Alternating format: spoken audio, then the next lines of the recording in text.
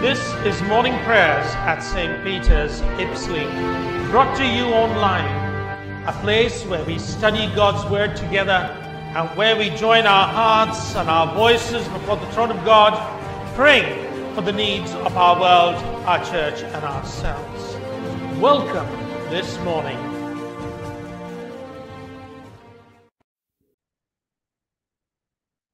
Good morning and welcome to Morning Prayers from St. Peter's Church, Ipsley, Redditch. My name's Linda Nicholas and I'm part of the ministry team at St. Peter's. Thank you for joining with me this morning, as it's always good to share worship together. And all this week we've been taking prayers from the Church of England Book of Common Prayer for Passiontide, and the readings are reading set for today. O Lord, open our lips, and our mouths shall proclaim your praise. Let your ways be known upon earth, your saving power among the nations. Blessed are you, Lord God of our salvation. To you be praise and glory forever. As a man of sorrows and acquainted with grief, your only Son was lifted up, that he might draw the whole world to himself. May we walk this day in the way of the cross, and always be ready to share its weight, declaring your love for all the world. Blessed be God, Father, Son, and Holy Spirit. Blessed be God forever. The night has passed, and the day lies open before us. Let us pray with one heart and mind. As we rejoice in the gift of this new day, so may the light of your presence, O God, set our hearts on fire with love for you, now and forever. Amen. Now, our first reading is Psalm 126. Psalm 126. The Lord has indeed done great things for us. When the Lord restored the fortunes of Zion, then we were like those who dream. Then was our mouth filled with laughter and our tongues with songs of joy. Then said they among the nations, the Lord has done great things for them. The Lord has indeed done great things for us, and therefore we rejoiced. Restore again our fortunes, O Lord, as the riverbeds of the desert. Those who sow in tears shall reap with songs of joy. Those who go out weeping, bearing the seed, will come back with shouts of joy, bearing their sheaves with them. The Lord has indeed done great things for us. Let us pray. Lord, as you send rain and flowers even to the wilderness, renew us by your Holy Spirit. Help us to sow good seed in time of adversity, and to live to rejoice in your good harvest of all creation. Through Jesus Christ, our Lord. Amen. Glory to the Father, and to the Son, and to the Holy Spirit, as it was in the beginning, is now, and shall be forever. Amen. The Gospel reading this morning is John 20, verses 20 to 36a. John 12, verses 20 to 36a. Now, among those who went up to worship at the festival were some Greeks. They came to Philip, who was from Bethsaida in Galilee, and said to him, Sir, we wish to see Jesus. Philip went and told Andrew. Then Andrew and Philip went and told Jesus. Jesus answered them, "The hour has come for the Son of Man to be glorified. Very truly, I tell you, unless a grain of wheat falls into the earth and dies, it remains just a single grain. But if it dies, it bears much fruit.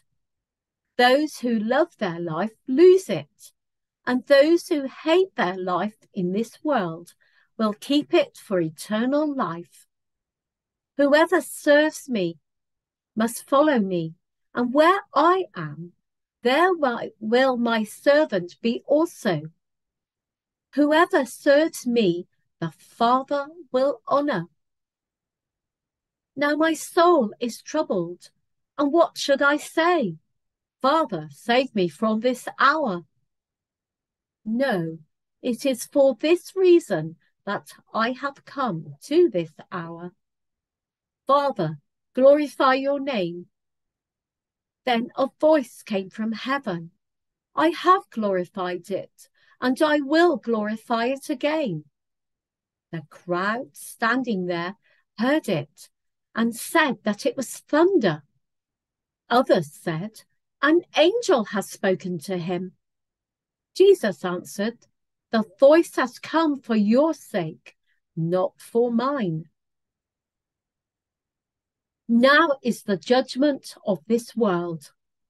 Now the ruler of this world will be driven out, and I, when I am lifted up from the earth, will draw all people to myself." He said this to indicate the kind of death he was to die.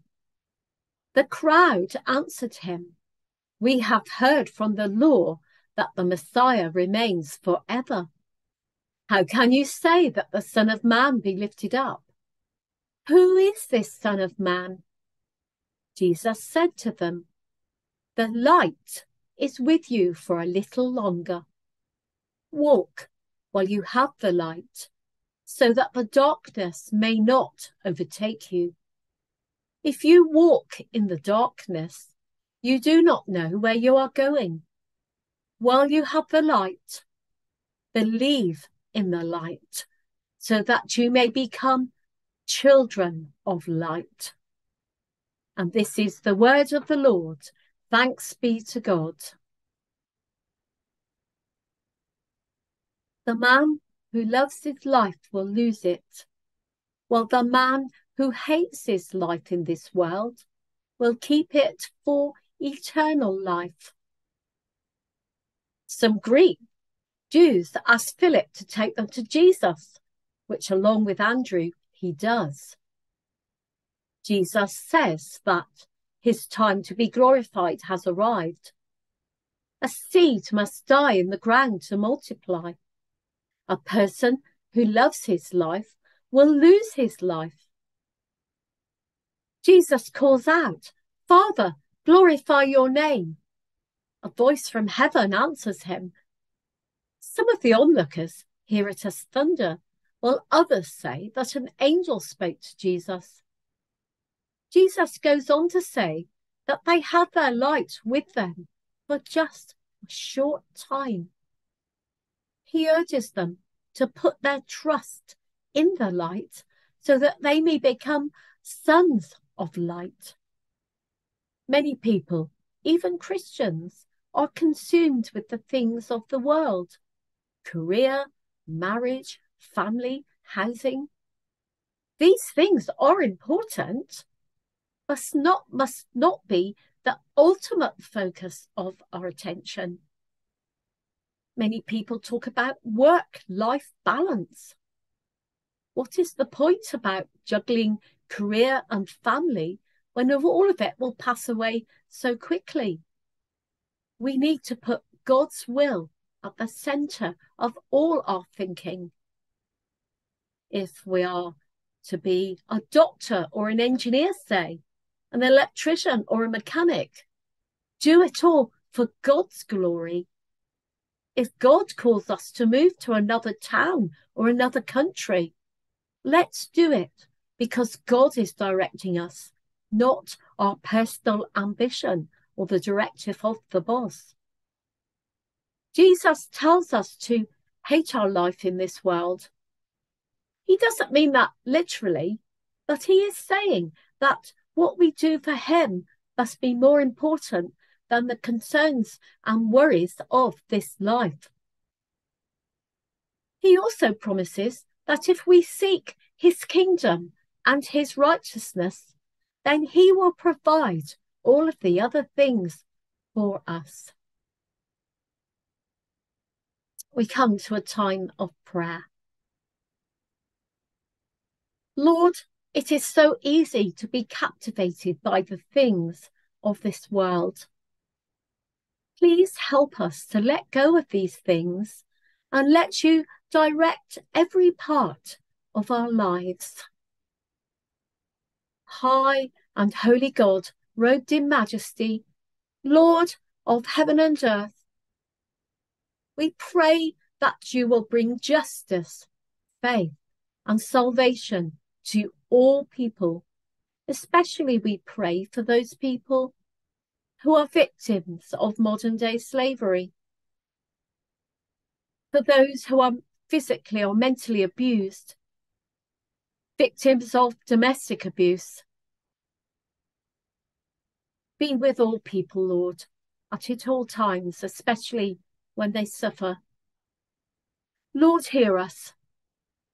Lord, graciously hear us. You chose us in Christ to be your people and to be the temple of your Holy Spirit. We pray that you will fill your church with vision and hope.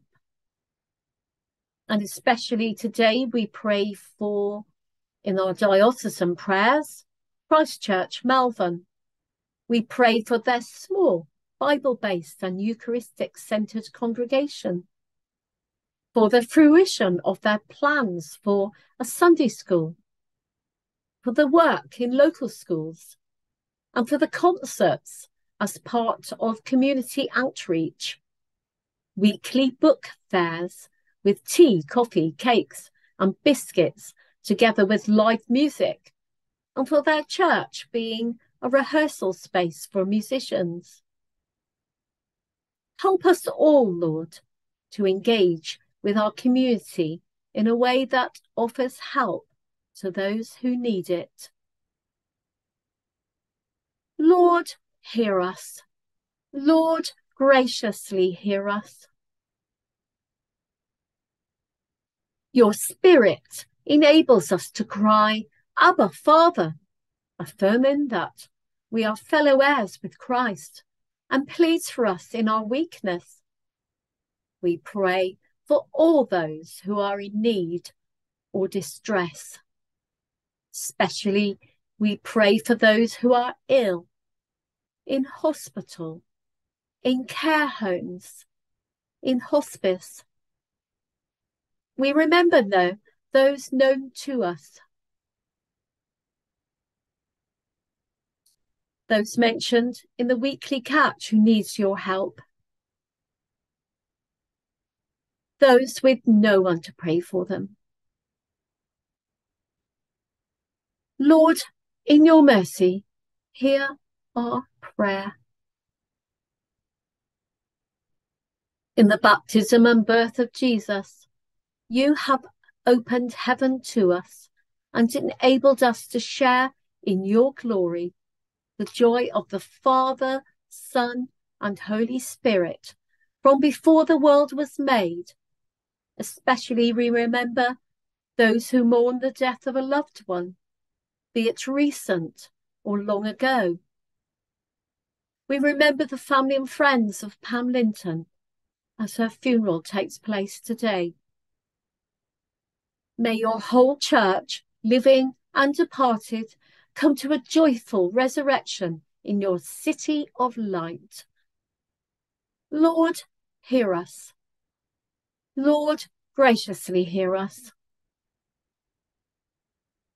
Let us commend ourselves and all for whom we pray to the mercy and protection of God. and the collect for today.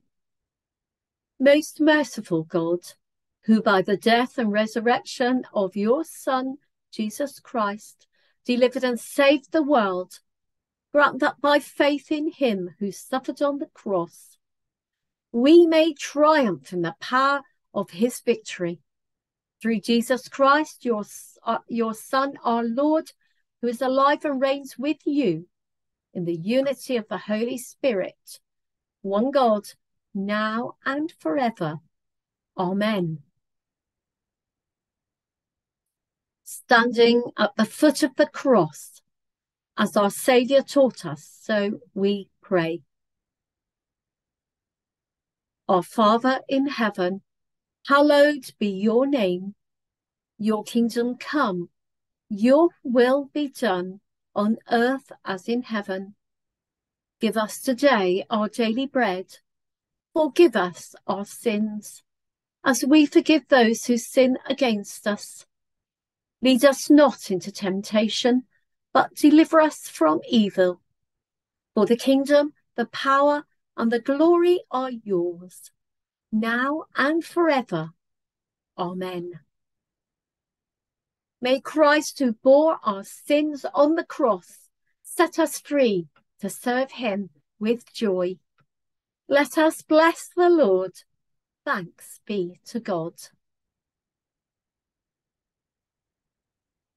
Well, thank you for joining with me this week. And there'll be more morning prayers next week, Monday to Friday at 10 o'clock on the usual YouTube channel. Please do join us for Sunday worship at 10:30 on Sunday for our Palm Sunday service. The Palm Sunday parade will start at Berrington Green at 10 o'clock. And in the afternoon, we have families at 4 with our own Palm Sunday parade at 4 o'clock. Hope to see you at one of the services. Bye for now.